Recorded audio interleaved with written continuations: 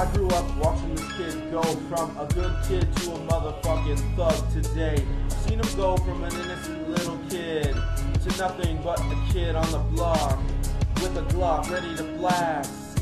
Make a brain slushy like Jesse Slaughter would say. He was a good kid, but he turned bad.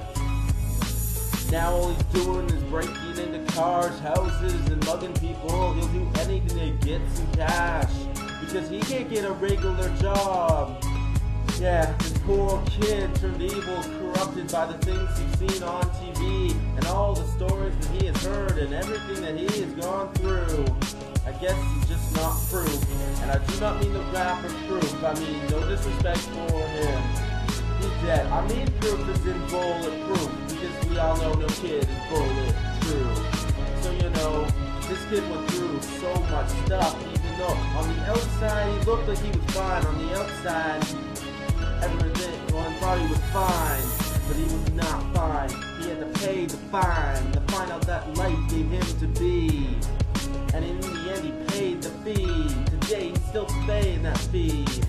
And I don't understand what went so wrong with this kid. How today he's so messed up. How today he'll kill somebody before he'll even say he's sorry. To take someone's life before his own. He used to think about suicide. I guess now it just don't matter to him. He was such an innocent kid. This is what the media will do to you. This is what the government will corrupt in you.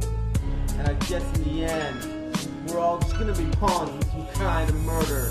Government control, the media control, teachers spray, all the satanic shit. Fuck the Illuminati.